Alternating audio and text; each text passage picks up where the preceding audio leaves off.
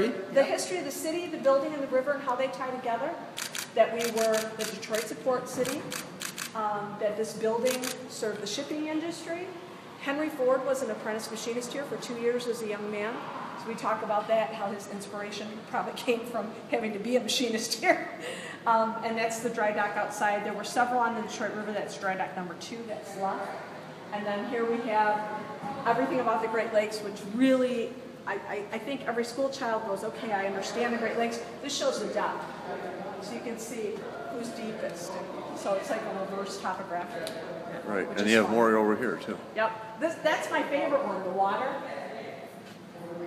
So the Detroit River flows at whatever this number is per minute, which means it could fill Comerica Park up every 2.5 minutes. That's incredible.